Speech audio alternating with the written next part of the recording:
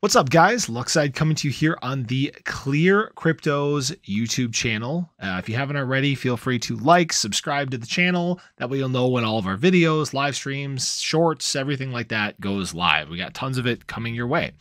So I want to talk to you today about stablecoins. So you may be asking, what the heck is a stablecoin, right? I got my money. I just want to get it into crypto. Well, in the world of decentralized finance, you're going to need to have something called a stablecoin. So what it is it's a cryptocurrency that is designed to have a relatively stable price, typically through being pegged to a commodity or currency or having its supply regulated by an algorithm. Okay. So the largest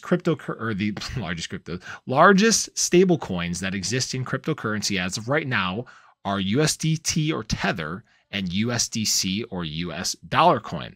You can see right here that both of those combine for about $120 billion worth of currency, right?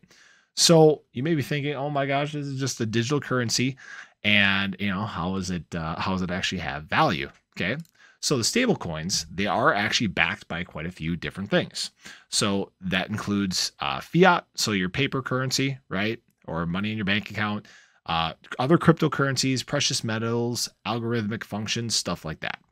Now you may be saying, well, why don't they just have, fiat or US dollars or whatever you're using to get your money into crypto with on this decentralized finance?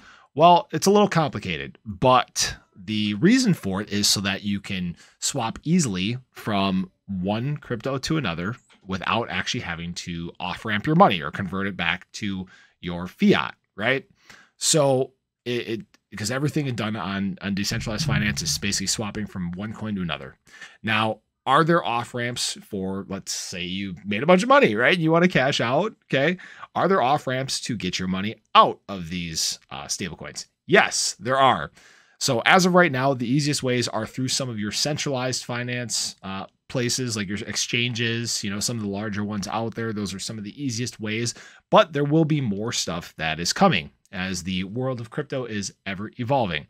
Now, stable coins, they might seem kind of like a boring area, but if you're ever in an investment and you want to basically try to maintain, where the value of your dollar is at, that's where they come into play, right? Now, you do have to do your research on what stable coins you're going to use. There are some ones out there that are better than others or are more transparent than others.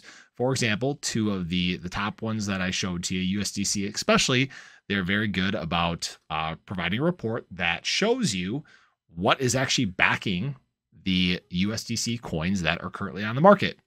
Now, there are some other ones that have not done so well and some other ones that have crashed. So you do have to be very careful about which stable coins you are using in decentralized finance. Now, again, this is not financial advice, not to tell you what to do, but it is something that you do need to be aware of, especially if you are just getting into cryptocurrency.